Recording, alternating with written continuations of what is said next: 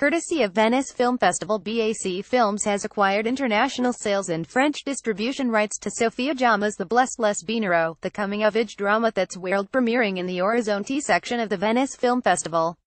The Blessed takes place in Algiers in 2008, 2 decades after the civil war of 1988 that ultimately led to the victory of the Islamic Salvation Front Party and the presidency of Abdelaziz Bouteflika.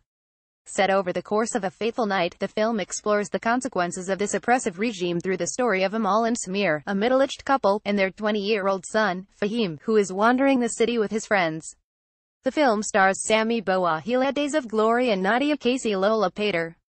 Djama said she was interested in confronting the perspectives of these two generations, those who were in their 20s in 1988, when the Civil War plunged the country into chaos, and their children, who were about that same age in 2008, when the world woke up to a global stock market crash, and peoples and countries drifted into bankruptcy and job insecurity.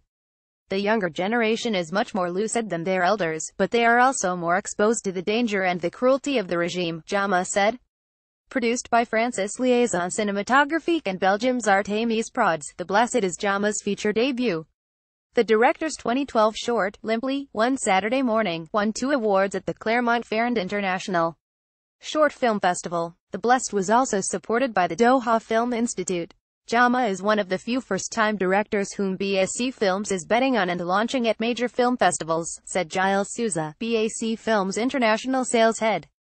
The company has recently worked with Thomas Kylie Love at First Fight and Liam Isias, whose Ava premiered at Critics Week in Cannes.